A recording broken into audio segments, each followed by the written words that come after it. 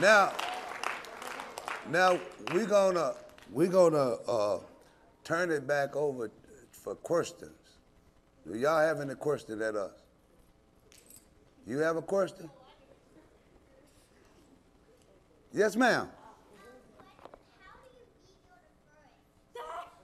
How do you, what did she say? How do we sit on a horse?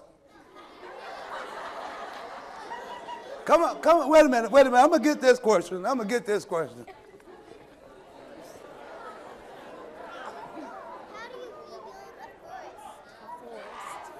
do you rebuild a forest? A forest. Oh, now I got it. She asked the question, how do you rebuild a forest? In Bastrop, they just stick them little trees in the ground and put some dirt over. No, hey, a forest take a long time to rebuild, baby. That's the only thing only answer I have for you. Because trees take about, 20 years to mature, to get big, unless it's a plum tree or apple tree. Any other question? Any other question before we turn it over? Where? Yes, sir. How long ago was the Civil War ended in Texas in 1865, but when did it end everywhere else? That's why, come on, you people of color ought to know that's why we eat barbecue on 19th of June to celebrate. Huh? Y'all tell him. It was almost 2 years. It was almost 2 years before, after the Civil War, that Texas got the word that we were free. The last battle of the Civil War fought right here in Texas. So you add it up, 1865. You add it up. You figure that, all right? Huh? One more question. Go ahead. How did I make what? How did I make those flutes? You got to talk to the Indian. I don't know nothing about it. I couldn't even carry a tune in this hat right here because it got a hole in it. Any other questions before we go? Way back there. One more. Yes, sir. The 9th and the 10th Cavalry is still serving, but not as a segregated unit. I believe the 9th is in the 4th and the 10th is in the 1st Cavalry at Fort Hood, Texas. Bet you. If no other question, ma'am. Run it. Oh, you got another question? Huh? How you use the restroom? Go behind a tree or your horse.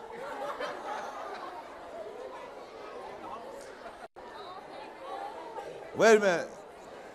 Wait a minute, y'all. Oh, come on, that's getting outrageous there. Come on. Last question.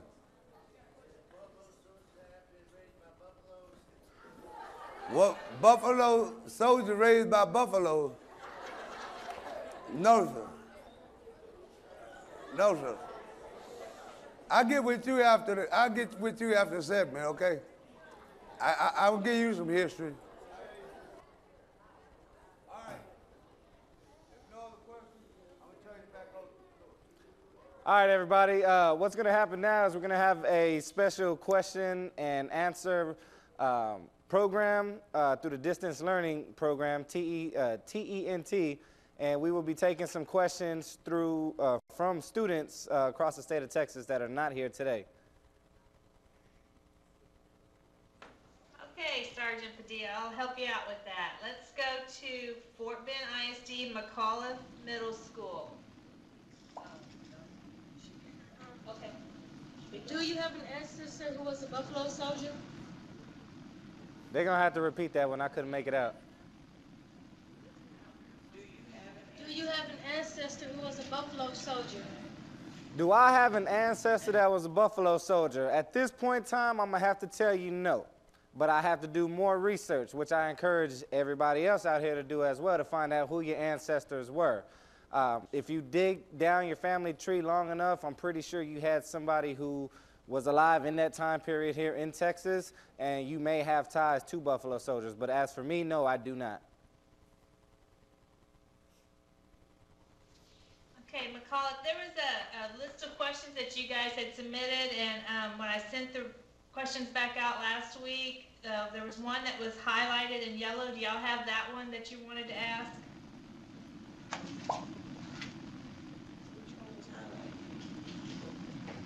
Can she tell us the question? Okay, y'all had asked, okay, one of the questions that they had wanted to get y'all to ask was, what war or wars did the Buffalo Soldiers participate in?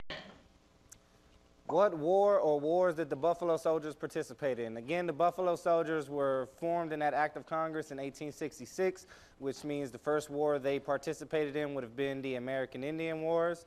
They would have also served in the Spanish-American Wars. They would have served in World War I and then World War II. After World War II, those all-black units were no longer segregated, so there wouldn't have been an all-black Buffalo Soldier unit at that point.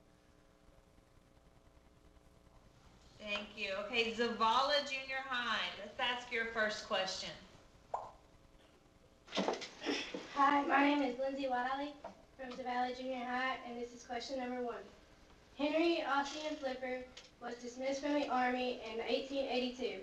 He was wrongfully convicted of conduct unbecoming an officer. What was the specific act that led to his dismissal? You want to take this one, or you want me to take I couldn't even hear it. You know, I can't hear, I can't see. That's why I'm turning over to you young folks. He would have been accused of embezzling money but proven innocent. He was actually found guilty of conduct unbecoming an officer. So those would have been his charges, which conduct unbecoming an officer was a pretty vague term used back then during that time period. Thanks, Zavala. Okay, Bastrop, Bluebonnet Elementary, go ahead and ask your first question. Hi, my name is Ashley, and this is my question. How did the men who wanted to be Buffalo Soldiers find out they were able to fight in the war? Good question. The way the Buffalo Soldiers, or the black men at that time found out they were able to serve in the military and become a Buffalo Soldier, or later get that term, was through the same methods that the military uses today: recruitment, flyers, posters. There was advertisement out there letting these black men know they now had the opportunity to be in the military. And for the ones who sought an education or a better economical stand in life by making money, they took that opportunity and enlisted into the military. Thanks, Bastrop. Okay, we'll go back to Fort Bend.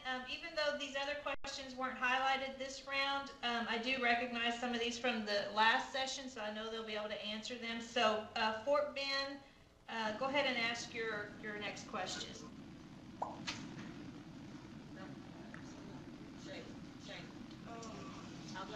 What was the biggest problem that the Buffalo Soldiers faced on the frontier? What was the biggest problems that the Buffalo Soldiers faced out on the frontier? There would have been several problems, the same as with the settlers, or the same that you might face today. One, food wasn't always good. There were bad rations, which led to a lot of disease and people getting sick and dying. You had bad supplies, which was universal, not just to the black soldiers, but to the white soldiers in general. You would have had hostile situations or entrapments where you had to maneuver out of it, or like I described earlier, the Battle of Fort Lancaster. You're faced against 900 people and there's 70 to 100 of you. Those are some pretty challenging odds at that point. So those are just some of the things they would have faced back then. Good question. Thank you, Fort Bend. Okay, Zavala Junior High, your next question. Brianna Jordy, Zavala Junior High. After all black units such as the 54th Massachusetts Regiment earned respect in the Civil War, why did the United States Army continue to segregate black and white troops? That was a long one. The Army still chose to segregate just due to the views of racism and segregation in general. Even though these black men fought in the Civil War, there were still a lot of prejudiced people out who did not, again, want to serve with the black troops. There were only a few good white officers who served, who might have already served with the black troops during the Civil War or beforehand, that knew of their fighting capability, that knew that these were good men, and that also knew that no matter what your color was, at the end of the day, you were all dirty blue. You were all fighting for the U.S. Army. I hope that answered your question. Thank you, Zavala. Okay, Bastrop, Bluebonnet, go to your next question. I'm Chloe Day, and my question is, where did the Buffalo Soldiers get their weapons? Where did the Buffalo Soldiers get their weapons from? The soldiers were issued their supplies, weapons, and clothing from the U.S. military through the quartermaster. When we were issued weapons, again, the cavalry would have had a carbine, which is a short rifle, because they rode horses, and they had to be able to maneuver side to side and not hit the horse in the head. The infantry soldiers were issued a longer rifle because they had to shoot long distance. Now, bear with me, the soldiers also had to improvise. Hold that for me, Lieutenant. Improvising might have called for something like this as well. And this was issued by the Army or they would have bought it. And as y'all can see, this is just a simple mirror. But back then, this could have been the first cell phone that a soldier used. And text messaging in particular.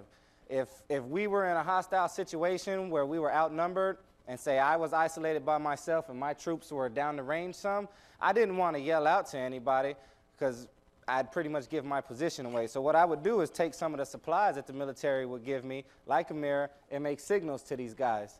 And by making those signals, it was just like sending out a text message. We had Morse code. They knew what I was flashing them, so they knew what the situation was, whether to run or whether to stay low.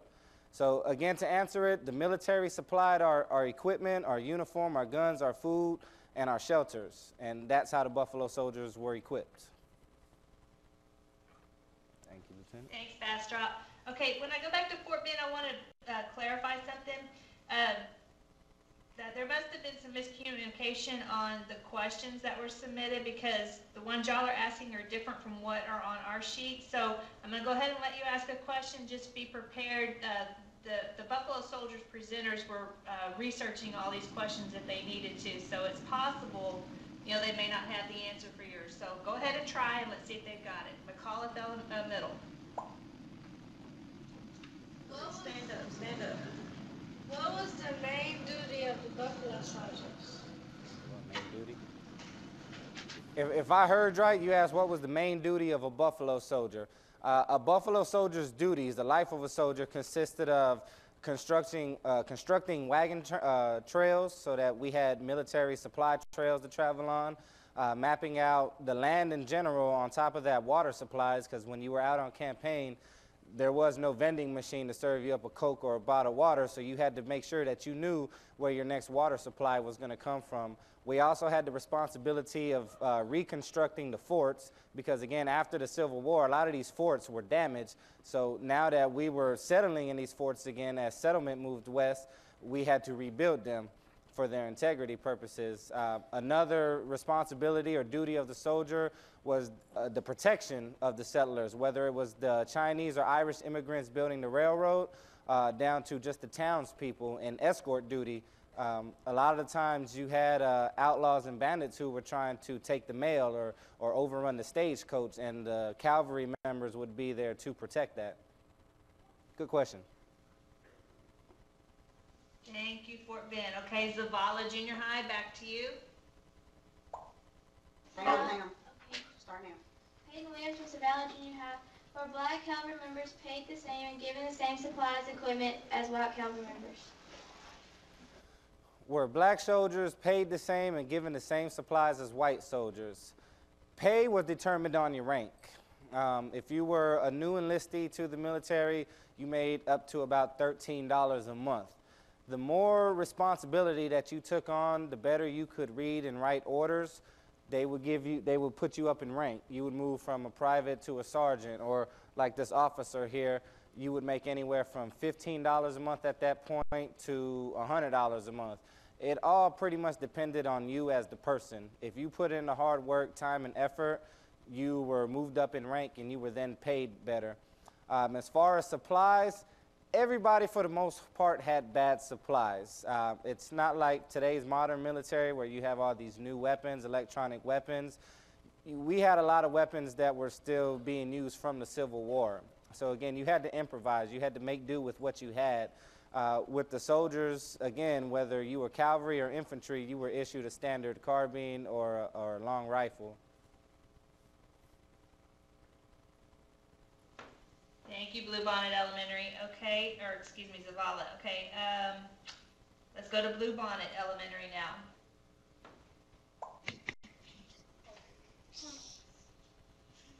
Hello, my name is Becca, and this is my question. Who started the Buffalo Soldiers and who is in charge? Good question. Who started the Buffalo Soldiers? Like I explained earlier in the presentation, the act to initiate the 6 regiments was passed by Congress in 1866. Congress would have signed a bill to make the 9th Cavalry, 10th Cavalry, 38th and 39th Infantry, 40th and 41st Infantry, to later be consolidated down to the 24th and 25th Infantry. Of those Buffalo Soldier regiments, they were led mostly by white officers because of the fact they had more literacy. They were able to read and write orders, and the young troopers coming in did not have the education or the ability to read. Good question. Thank you, Bastrop. Okay, Fort Bend, we'll try another one with you.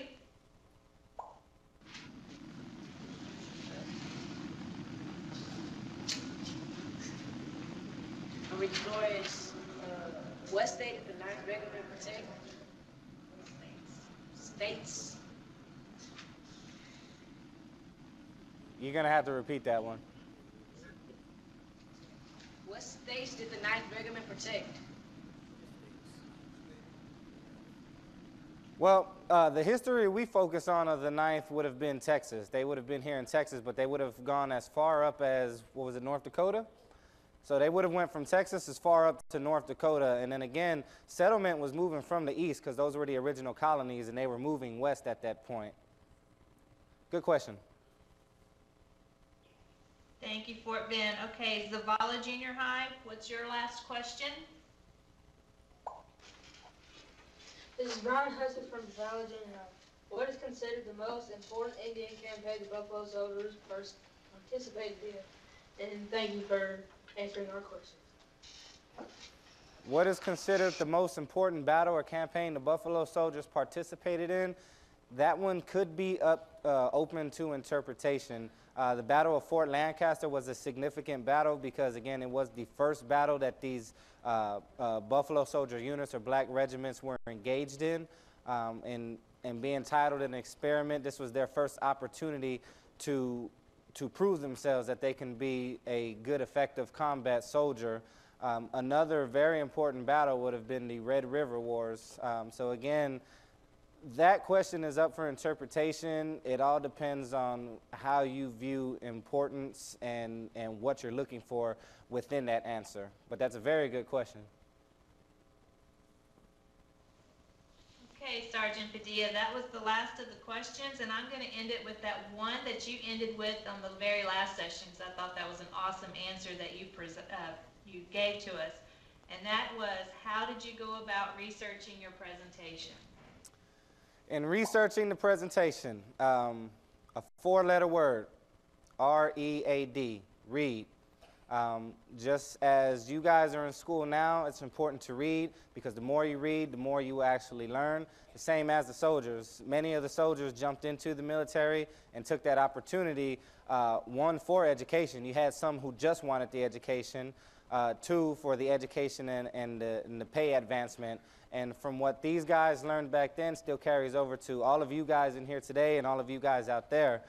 The more you read, the more you learn, the better off you will be in life. The better of an opportunity you will have to make good money and more money than somebody who is not taking that time out to read. Research, read, I don't care if it's a book, a magazine, or an internet article.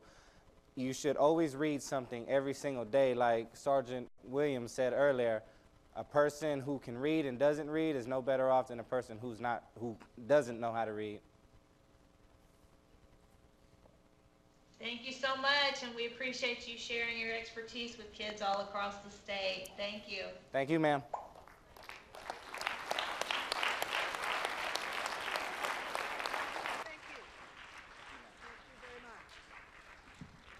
Now, ladies and gentlemen, I am so pleased that you have been such a nice and receptive audience. I want to thank you and your teachers for coming on behalf of the those of us here at the George Bush Museum and Library and the Barbara Bush Literacy Guild and Storytellers Guild. So we're just so pleased that you're here.